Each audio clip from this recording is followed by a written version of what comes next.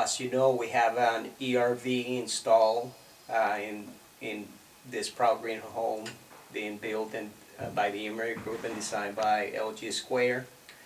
The ERV that we chose was from Zehnder America, which is a participating vendor or manufacturer in this product.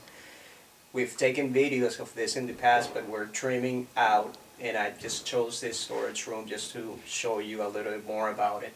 You can see above me is the supply air to what could potentially become later a bedroom, okay? And at the end of this supply pipe, there's going to be this diffuser that attaches right over here, okay?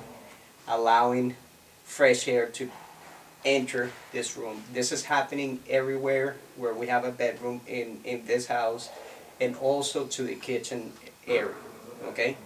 And it's being controlled and pulled through an ERV. Now in the bathroom, the same principle, but we're exhausting air from the bathroom, which is what you see behind me in those two pipes. The diffuser will still go in there, and that is going to be controlled